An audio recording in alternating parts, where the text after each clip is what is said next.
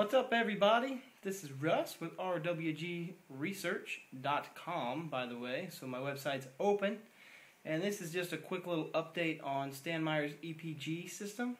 And what I've got here for you, I've got a Arduino. I don't know which one it is. I can't pronounce that. But Raw Bush actually donated that to me a while back, and I just finally got around to trying to program it. Programmed things in the past, but this is kind of a refresher for me. Haven't messed with this stuff in a while. So I'm sitting here with my new little one. He's kind of out. I just got done feeding some of his dinner. But here's what I got for you. Yeah, pacifier and bottle. Laptop, table, laptop. My other daughter's dinner. It's been awesome. It's a juggle. So I actually got this, like I said, this Arduino from Raw Bush donated it to me a while back. Got it hooked up to an LCD screen that I actually took out of another device. And it works just great. I'm kind of messing around with it, trying to figure out exactly what is going on, how to use it, how to program it. But I'm going to have a...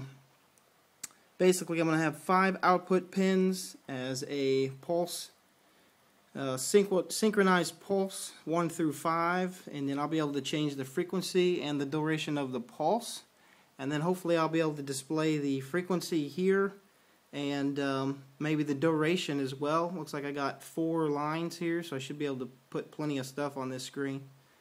And then on my input, I would like to run those with potentiometers, so I can adjust frequency with a potentiometer and pulse width with the potentiometer.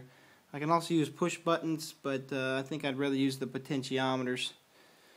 So that's what I'm doing tonight, chilling, hanging out with my new little one and my daughter. And my wife's actually out. She finally got out of the house for once. She needed to get out.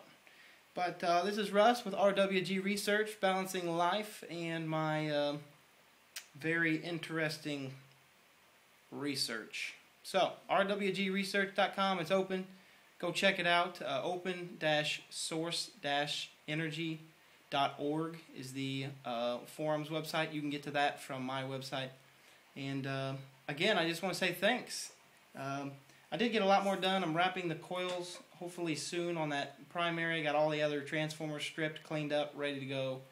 I'll be putting that on there, and then making a little opto isolator circuit to hook up my Arduino here so I don't blow anything up. Then I'm going to have to use some diodes on the recovery part of it so I don't get some interference there, and lots of fun stuff to do.